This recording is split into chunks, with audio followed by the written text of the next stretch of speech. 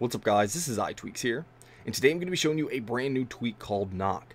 Now what knock does is add a brand new activator gesture, actually two activator gestures to activator, which is basically hard tapping on the front of the device as well as the back of the device and on the side. So we can jump into activator right here, and you can see I've actually already assigned it to the flashlight, but I'm going to go ahead and tap on anywhere, and then you can scroll down here to the two options, which is for knock, the hard tap, front and back, as well as the side.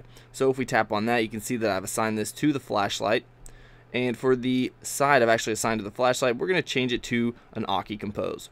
So we're going to go back here, and you can see from what I've learned, it actually works quite a bit better on the side rather than tapping on the front or the back. But you can see right here, if we just give it a tap, you can see that we get a new Aki compose right there.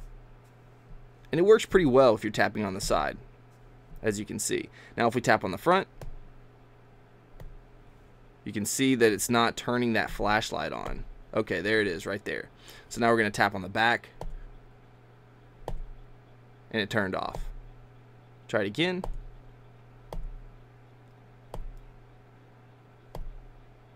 So you can see it doesn't work every single time. And as I was saying, the front and the back don't work all that great.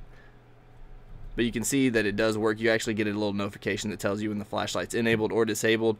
And you can see that I didn't even do anything just then, and it actually enabled the flashlight. So if we turn it off,